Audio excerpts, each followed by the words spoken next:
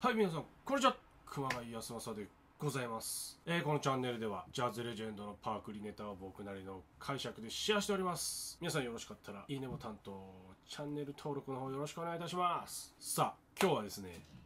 ブレイクで使えるフレーズというのをちょっと一つ紹介したいなと思うんですけど、マルグリュー・ミラーのやってたフレーズなんですけど、曲は If I Should Lose You っていうGetting to Know っていうアルバムに入ってるんですけど、でその曲の中ではヨドメジャーの B フラットメジャーのとこに行くんですけどもう関係なしでトニックに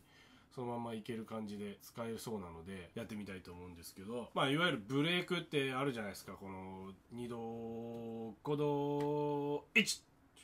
1,2,3,4はいどうぞみたいなここのとこ1に行った時の1,2,3 2小節ぐらい2 5ってまた頭に行く。ドラムもバシッとベースも消えてソリストだけ残されるという緊張する瞬間ですよね。かなり僕テンパっちゃうんですけど、そこでいくつかネタを仕込むってんじゃないですけど、ビシッとまとまりのある収まりのいいフレーズを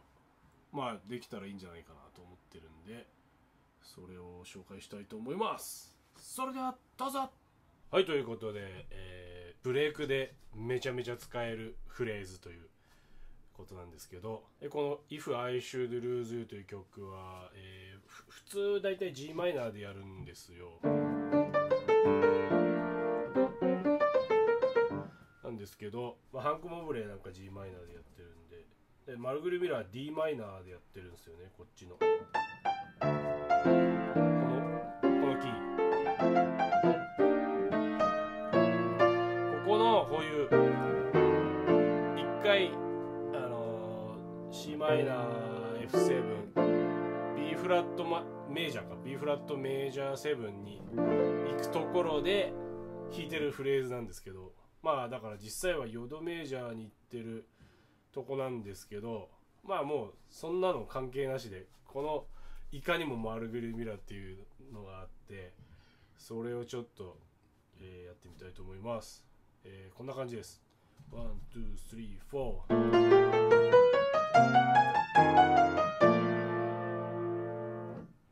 です。もう一回譜面見てみますか。1、2、3、4。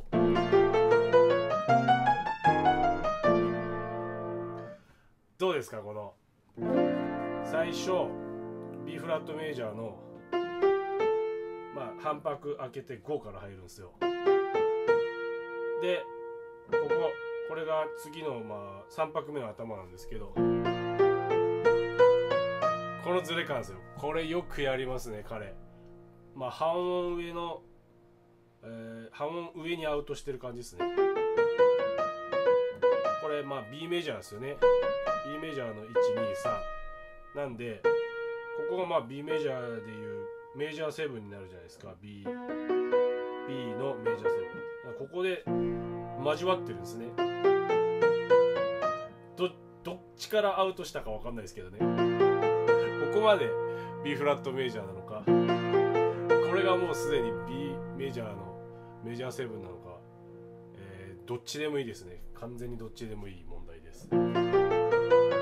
かくこのズレ感が最高にマルグリューっぽいっていうのをお伝えしたかっただけなんですけど、で次がでいくんですけど、これこのコード進行は B フラットの C マイナー F7 みたいなところなんですけど、完全にもうここからF J ジャズでいうコンディミですね。コンディミ弾いております。F の1フラット9シャープ93度いって戻ってき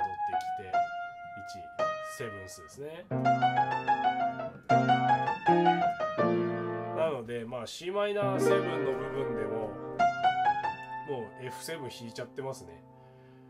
っていうフレーズなんですけど、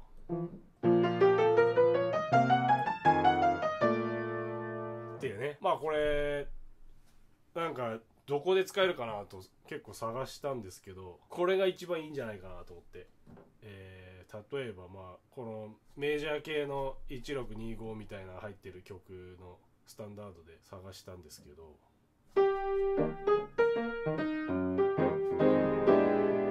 これですね。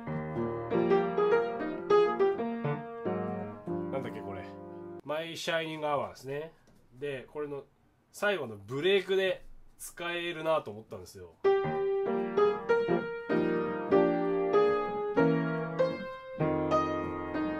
こでどうですかこれ。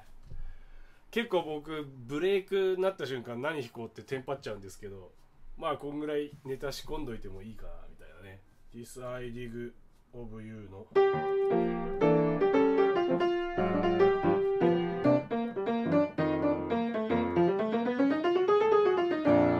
的なこうパッとブレイクになった瞬間にこれをぶっ込んだらとてもいいんじゃないかなと思ったので、